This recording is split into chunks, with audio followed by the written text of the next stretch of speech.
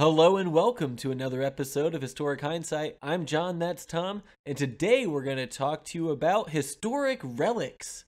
That's right, Johnny. Historic relics, historic tech. That's our first. If you don't know me personally, I love old shit. Whether that's history or technology or anything for that matter. Okay, but your technology stuff that you like that's old, you always pick the losing side of the technology. You're like a laser disc, 8-track, yes, yeah. Zune. I have both. And that, Johnny. And that's what we're talking about today. That's our episode today. The Zune is the Microsoft Zune. So for you children at home that don't know what a Zune is, it is an MP3 player. And I realized that as I'm saying MP3 player, you're like, what the hell is what? What?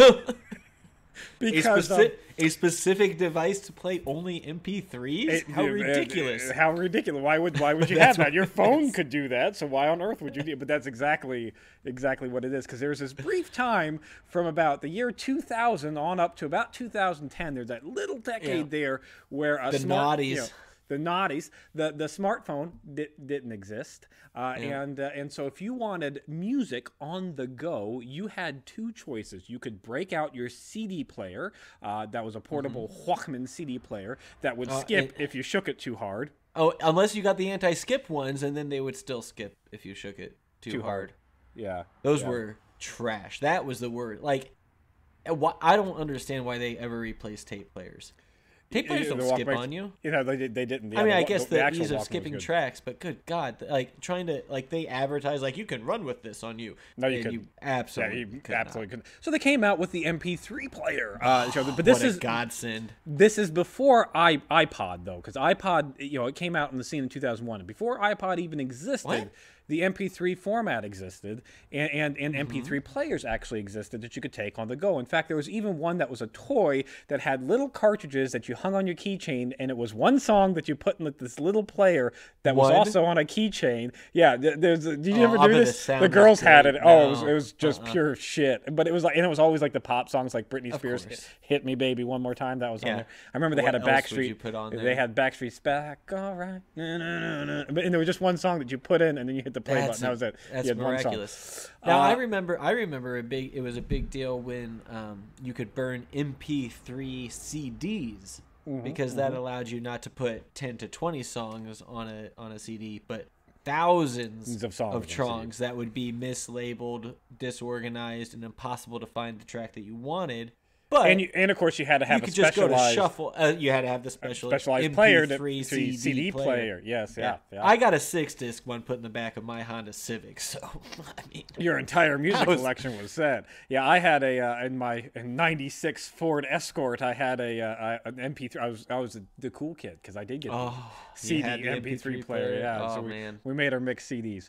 But in any case, this MP3 format was around and it did exist, and they started making digital players for it. But the music industry was really not too happy about MP3s when they first came out because they weren't easy to copyright. Like, you could copyright a CD pretty damn easily, and ensure that the only way you could get that music was by buying said CD. They didn't even like you sharing that with your friends. The MP3 enabled you to take that CD that was copyrighted and put it onto your computer and rip it onto your computer, and now ripping CDs, free music, that was the best. Free music for everybody. I remember we sat down for a couple of weeks and digitized my entire parents' CD library so that they could have it on their what was it, Windows Media Player, Wave, or what? It probably would have been Windows Media Player, unless it was unless it was mid 2000s. Then it could have very easily been either iTunes or it could have been MSN Music. No, it was Windows. It was the black with the green font and everything. Your wave player or whatever it was called. Yes. Yep. So Microsoft actually first got into the MP3 scenes by creating copyright software that they promptly slapped onto every piece of shit. I mean, low budget MP3 player on the market. Like, this thing was labeled onto anything. It's like Microsoft supported. Oh, just that they had the support for it. Yeah, like that they had the support for it, but they created a copyright. So like, the music was supposed to be protected so that you couldn't just share it universally. It was a But really it's weird. just a digital file that's super easy to share. I just give it to somebody else on a jump drive or a CD. It still was. And they didn't like that. Yeah, let alone about the fact that we had Napster and LimeWire that was going on. Oh, that's not. I was going to say it's really weird that they invented Napster and put that out for everybody to get free access to all of these CDs. Yeah, if you wanted your all of your songs to look like this when you were trying to sort. Yeah, unknown artist track. Yeah. Oh, because that's exactly nothing how it came labeled correctly, and half the things that you downloaded weren't. And that we'll get there to the software end of things about why Zune was a good idea and why iTunes was a good idea. So in this time interim, where Microsoft slapping their name on everything, saying, "Hey, we support this player supports our formatted MP3s," that the music industry loved because they could be copyrighted, even though again it wasn't really hard to get around those copyrights. Yeah, it was wild. It was a wasteland, like the Wild West. Yeah, the Wild West. In 2001, Apple saves Apple as a company by creating the iPod, which its innovation was a stupid little wheel that scrolled. That was it. It wasn't actually a better MP3 player. Tommy. Did you see how sexy that iPod was? That was a very sexy device. I mean, come on. Oh, the curves, the colors. It came in the finish. And then you could just touch it. You mean the color's white, and then the finish that was stainless on the back, and the minute the second you touched the stainless on the back, it was forever imprinted with your fingerprint that you could never get off, no matter how hard you tried to clean it. It was an early product, but my goodness, what did Microsoft have at that point? Anything? We did not have the Microsoft. Now there were those at this point, there were generic MP3 players that were like Microsoft slapped their name. Yeah. I had so many of those. Yeah, so iTunes is created for the iPod, and the iTunes takes over the whole music scene. So by 2004, pretty much what iTunes did is enabled you to take those audio files that were, the unknown artist, track 01, and you could actually go into the software end of things and label it appropriately. You label it with the right artist, label it with the right album, label it with the right track number, and then, of course, your MP3 player, which it had to be iPod, their copyright protection would the only thing that iTunes would work with was an iPod. So when they came blasting, and then of course nobody, and the only thing you could get an iPod on or the iTunes program on at first was a Mac, which nobody fucking had a Mac. Oh, back then nobody had a Mac. No, not in 2000. Not in 2000. No, I think maybe a few schools still had the leftover bubble Macs that were like red, green, purple, yellow, whatever. Those boat anchor ones. Not back then. Like Mac, it was I'm not even sure what their offerings were at that time, but it wasn't much. Yeah, iPod was a unique thing. iTunes worked really well because of the software end of things that made it work, so it became super, super popular. By 2004, Microsoft decides, hey, we want to get in the software end of things too, because we created our own copyright protection system, and nobody really cared about the Microsoft Media Player or whatever the hell it was. Yeah. Well, they saw the money printing machine that iTunes was. Like, people are paying 99 cents for a song? Deal.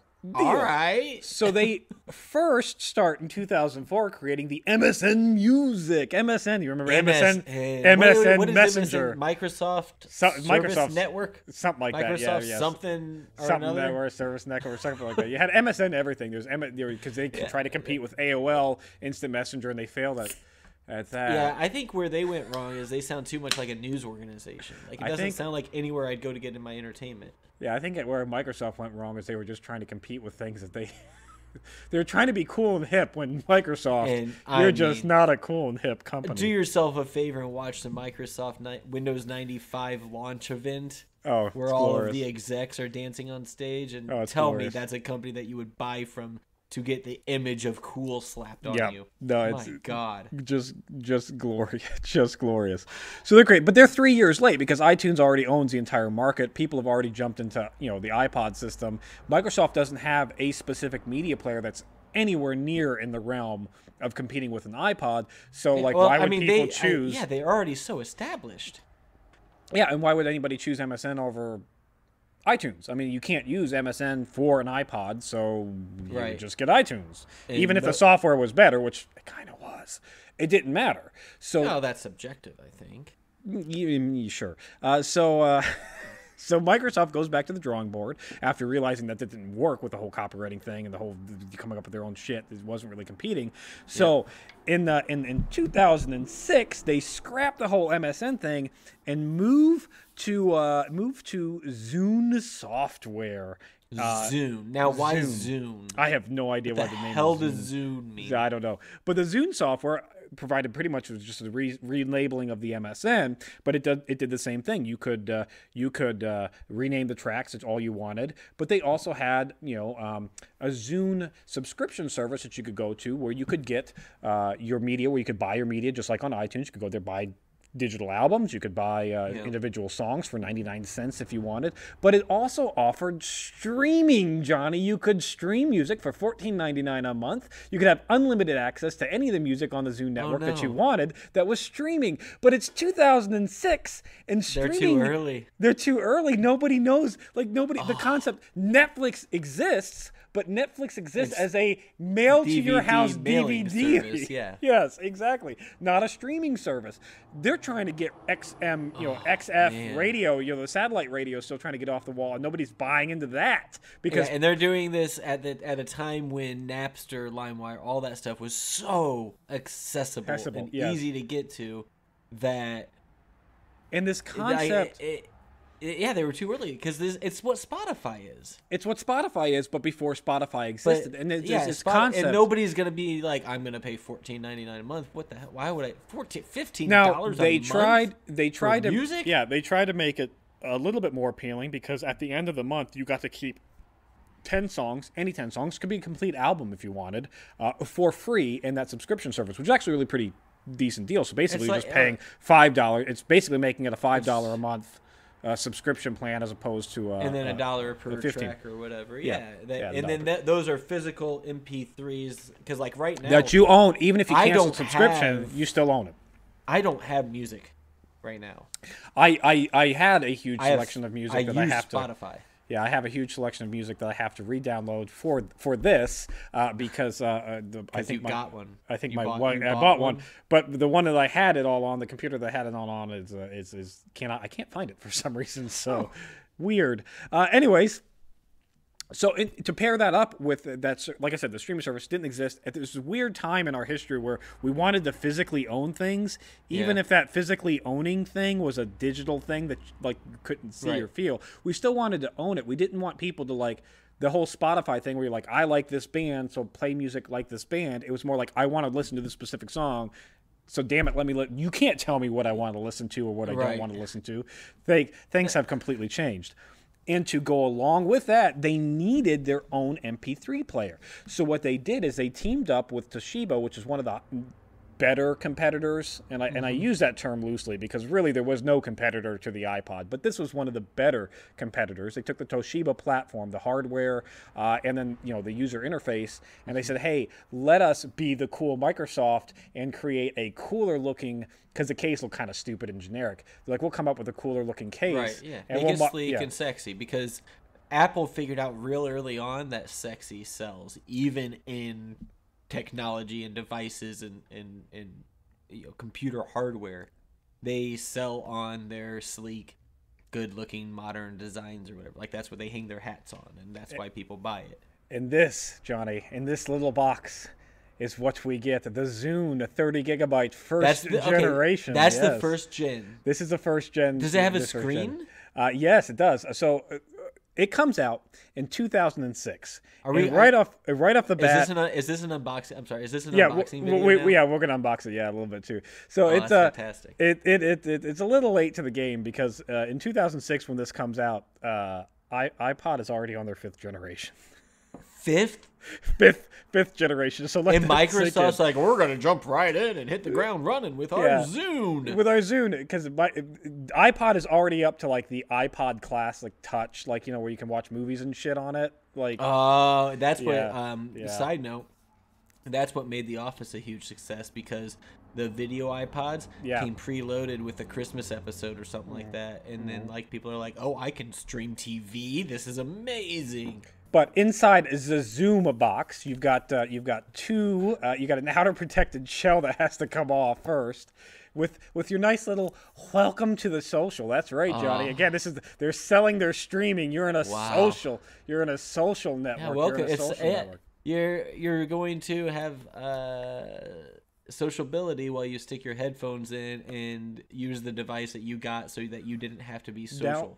Yes, but it did have Wi-Fi access. It did have access to other Zunes where you could share music in between. We'll get into some of the details specs here. You can share music? Yeah. They let people do that? Yeah. I guess if you have a subscription service we're downloading. We're gonna get into that. In the back, you're gonna sell me on this. I'm gonna have a subscription by the time I'm done with this. Sure.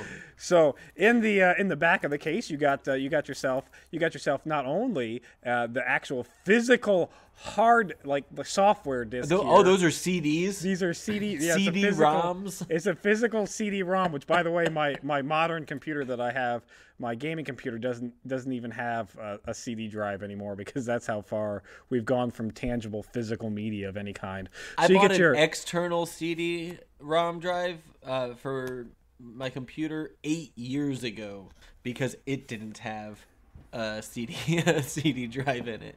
So I had to get an external one because I thought people would use CDs more than they definitely don't. Nope. You definitely don't need it anymore. Everything's online. It's got an instruction manual like normal. Nothing too terribly fancy in that end of the box. But there's also a whole. This is where it's really fun. You get yourself a sleeve to protect your Zune in. This is free. So that's not just a cloth, not just a microfiber. No. That's a microfiber sleeve. Yeah, that goes. Yeah, the whole Zune. That your whole Zune goes into. Does it have a little drawstring ties on top? It does. That is a drawstring. I bet it doesn't close all the way, does it? I bet it doesn't. Well, I've never actually. Try it. Leave that out so you can. Okay, I can try it. I'll try it. Stick it in there. Ooh, dropping into my beer. This is millions of dollars worth of tech I'm about ready to. By the way, when I did buy this, it was in fact a refurbished unit, brand new, that was sealed when I looked at the date in 2000. Sealed refurbished, not sealed refurbished. Refurbished is not brand new. Well, it's okay, fine. Sealed refurbished from 2007. So this was sitting in a box for just a wee little bit before I got it. And it came with a full charge too, I'm sure, right? No, it did not. I did have to charge it for most. I was actually at the point where I was a little concerned that the battery wasn't completely and totally annihilated in it, because it took a little bit to charge. Are you gonna riveting resell this as another refurbished one? Is that why you're repackaging it? I'm repackaging it, Johnny, because it's going to go in this box. This is going to go. It's going to be my children's inheritance, Johnny. We got to be careful with this. This is going to be worth tens of dollars someday. I'll bet. Not a chance. Inside the box, we've got our unit itself here with this brilliant Johnny, with this brilliant pull tab that's so fucking short that it doesn't actually really help you get the Zune out.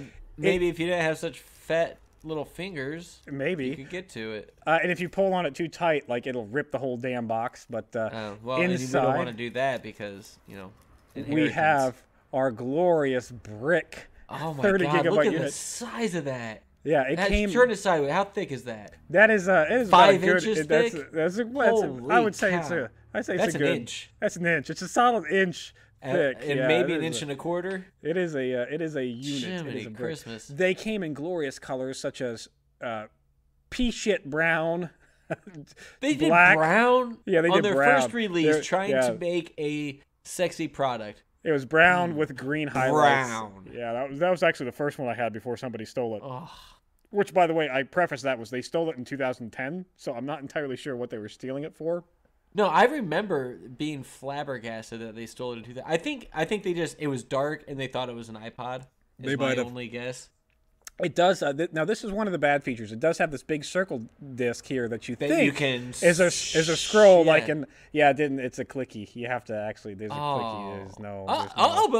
It does work. Look at it that. does work. Yeah. Lights up. Well, I've got music and stuff on it. The user interface still. Well, not the very first model. The current. Well, the current most up to date.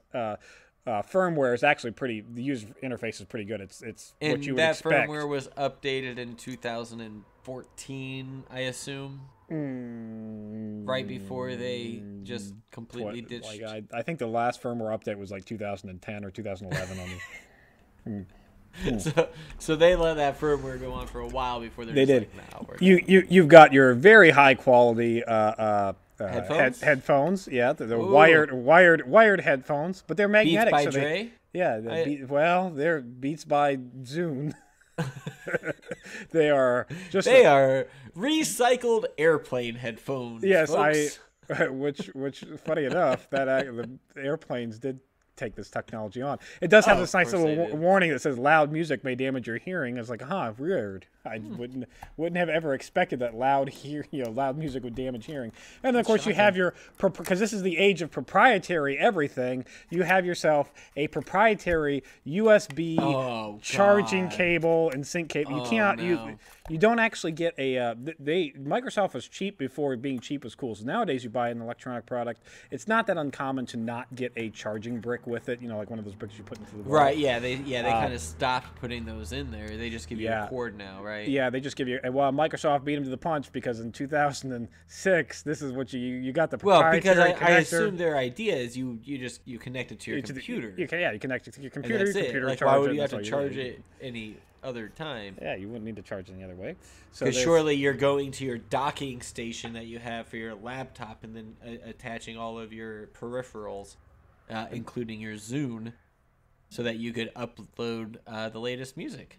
Yeah, right? the most latest of music. Johnny, this boy, look at that. Fits like a glove. Fits really. like a that is a very tight. I don't know why they bothered with this drawstring because there is no room. I mean, come on. That looks exactly like I tried. So I went to a wedding and tried to put on a suit for my wedding, and that's what it looked like when I tried to button my pants. I don't know if I'm gonna get it. I don't know if I'm gonna get it. No, it's in there now. That's what it is. You need an X-Acto knife to carve out the screen. Sorry. It's a permanent. Jesus. Well, that works. Good job, Microsoft. So, this brilliant product. What made it better? What did Microsoft think was going to actually make this thing be able to legitimately compete? It would work. Yeah.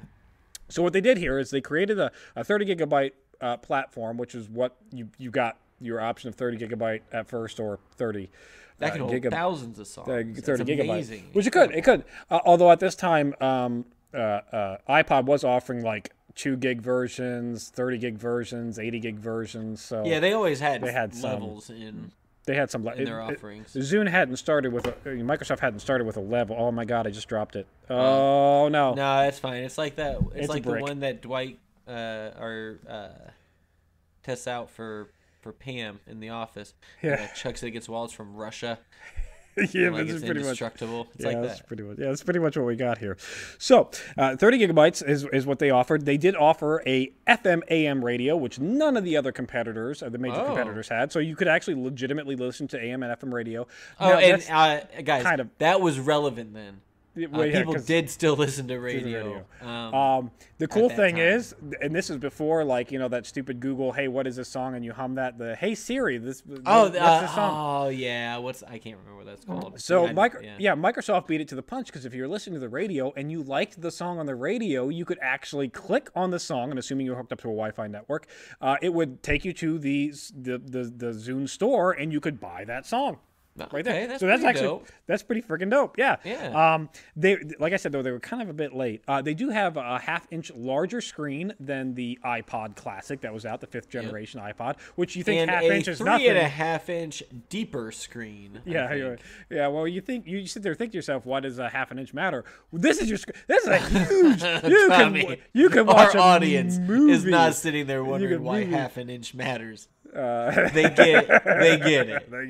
Half an inch matters, especially in this age where that you could. I remember I downloaded the movie WALL-E on this when I first got it way back in the day, and I was like, oh my God, I could watch a whole movie on it, and I took it to That's a bit ironic, isn't it? And I watched the plane. It kind of is a little. Isn't that about consumerism killing America? I don't think I've ever seen it. No, something like that. Yeah, the consumerism made everybody fat. Yeah. They had this option where you could, like I said, this whole streaming music program, which was way ahead of its time. I mean, that's what we all do. Nobody owns MP3s anymore. Nobody buys CDs anymore. You just stream the music on Pandora, you create your Spotify, playlist or whatever else. Yeah. Yeah. But nobody wanted it back in 2006. They they weren't gonna pay because at that point we weren't sectionalizing or sectioning off. I don't know, compartmentalizing. There you go. Our entertainment.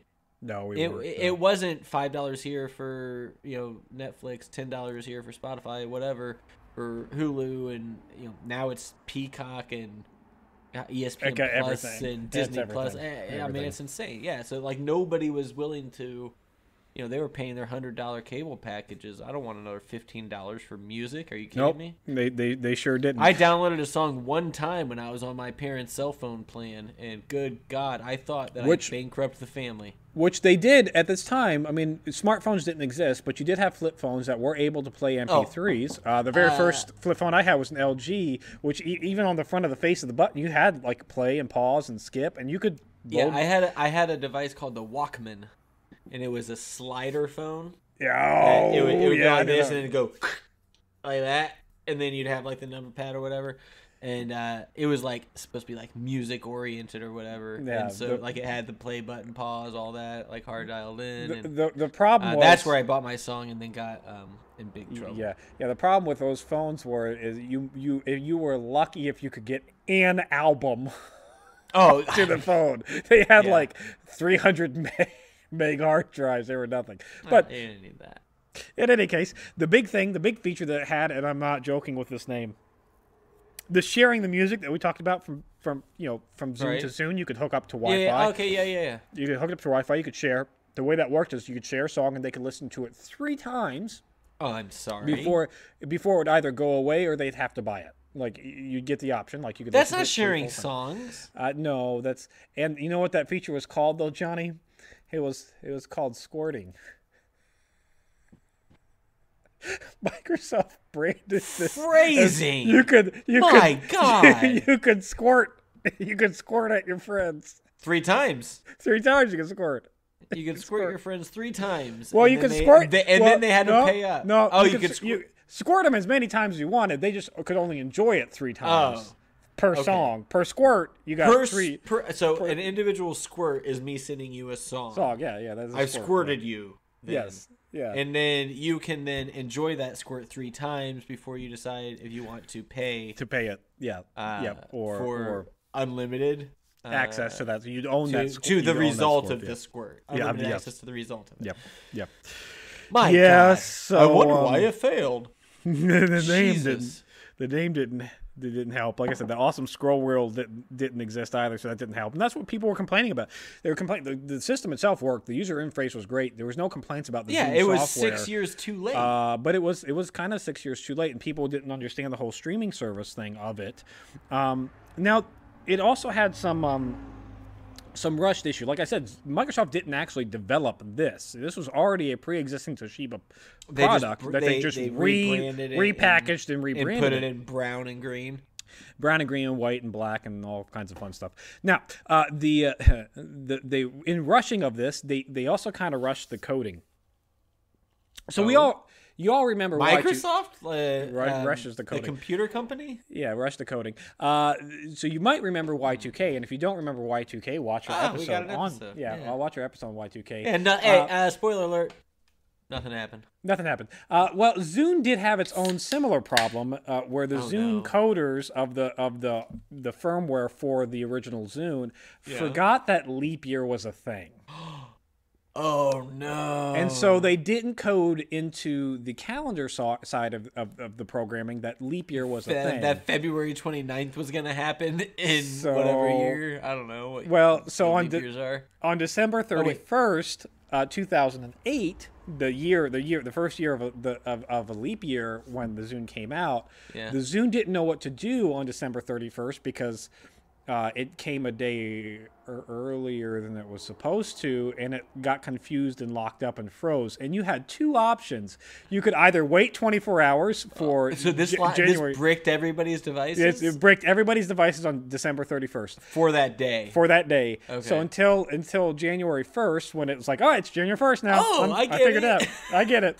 It came back on. Or you would have to keep the Zune on and just let it drain, because it came up with just a Zune. It happened to me. It came up with just like the Zune logo, and that was it. And it wouldn't load anything, and it just froze. Because it got caught in a loop. It got confused and just like, I don't know what to do now. So you could either let it drain all the way out and then recharge it and you were fine, or and why would that fix it? I don't know. Or you had to wait a day and it would work the next day. Zune said that they were going to release a firmware patch to fix it for the original Zune, but they never got around to it because in 2008 they just released a whole another generation. So they're like, well, I mean, why? Yeah, why? They're just encourage. Also, we probably won't exist during the next leap year, so.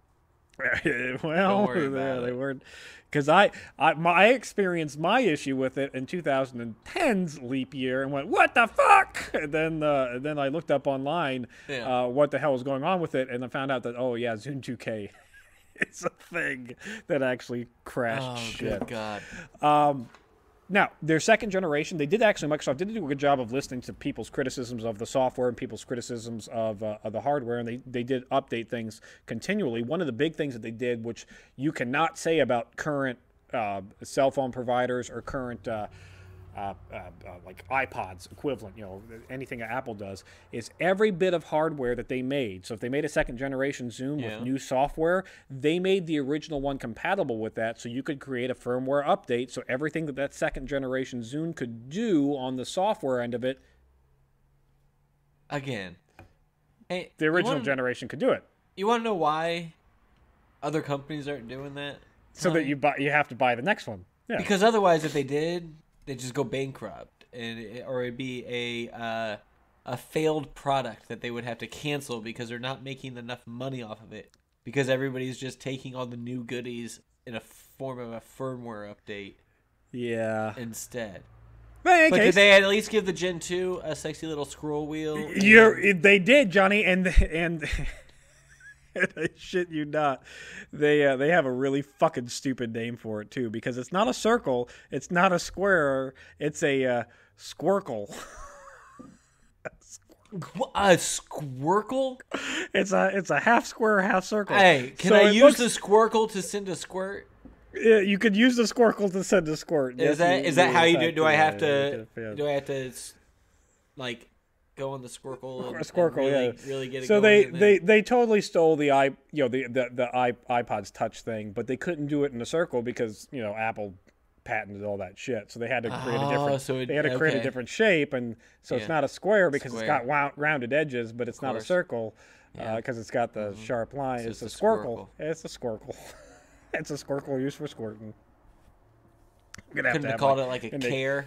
No, nothing like that. Now, the first generation Zune wasn't necessarily a complete failure. They did sell 1.2 million units, which oh my goodness, what's shabby. The population of the United States? 350, yeah, something like that.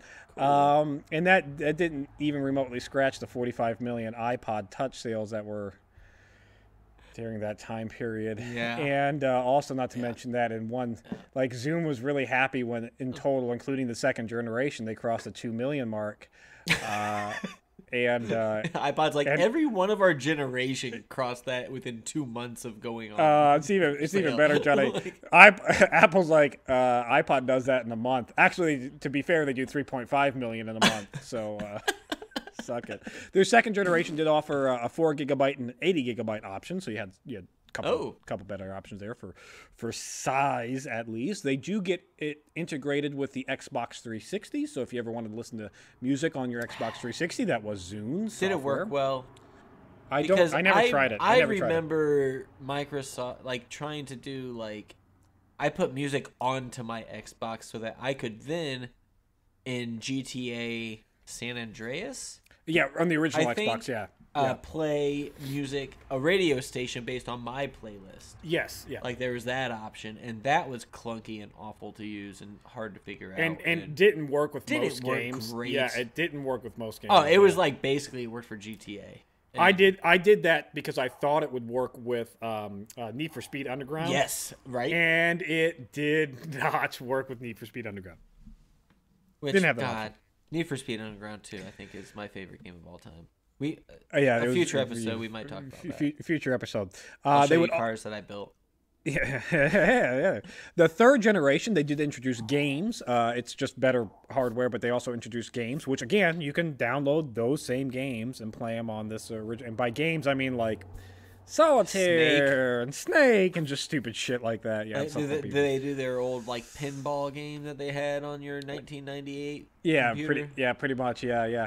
And but they also made developing software for it really difficult because they did the Microsoft thing and like made it proprietary and a closed system, and they wouldn't give like third-party developers like unlimited access to the hardware. Yeah, so that. Yeah, so they had a bunch of crummy games that nobody wanted to play instead of just making it open source and allowing. They did. Other people to make good games. By the third generation, they would partner with Wayport to allow Zunes to connect freely to their 10,000 hotspots. Most of these locations were in a McDonald's, so if you could go into a McDonald's, you could freely hook up to their Wi-Fi, which they do for free now, anyways. And then you could get onto your Zune software network. Yeah, so another thing for if we have younger audiences, Wi-Fi hotspots weren't usually free. Yeah, they're not. You could pay people to get them. Some businesses would offer them to you. Hotels would give you them like Wi-Fi for like fees, extra money. Yeah. It wasn't always just if there's a place that has Wi-Fi, they have it open and are sharing it and giving it to me for free. That didn't exist. That's why like when you go into bars, it'll say like free Wi-Fi on their chalkboard, and you're like, of course it's fucking free Wi-Fi. Well, didn't always used to be, and they serve a lot of old folks. Didn't always used to be. Nope, you're all right. And their last generation, the fourth generation, Johnny, introduced HD radio, high definition radio. Which, by the way, I don't know if it's the equalizer. And this isn't me like because I like them because I'm a Microsoft person, or whatever else like that. They legitimately did have better audio than any other MP3 player out there. The equalizer in this thing does sound amazing. Even put some Beats by Dre in there now. Wow, wired Beats by Dre because it's not Bluetooth, but wired Beats by Dre and the headphone jack. The 3.5 millimeter headphone jack. It does actually sound pretty amazing. So HD radio, high definition radio. Ooh.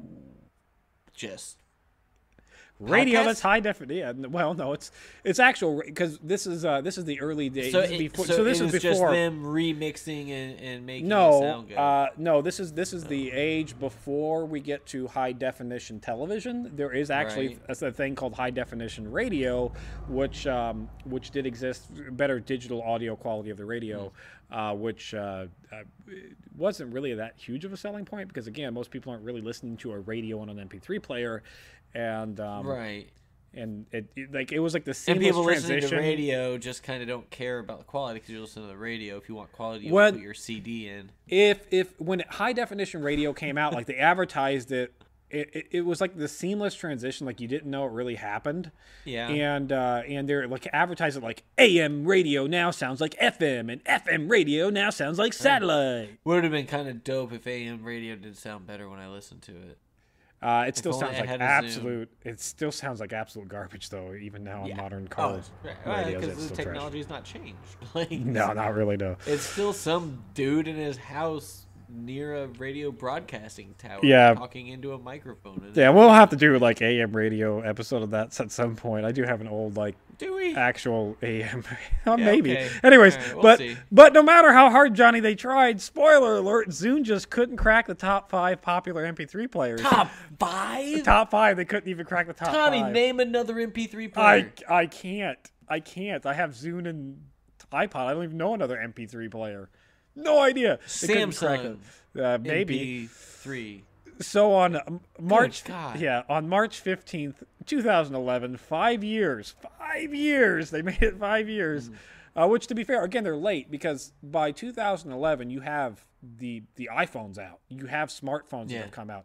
Windows is now producing their own smartphones. Yeah, MP3 players are phasing out. Also, everybody transitions to I think I figured out the other MP3 players.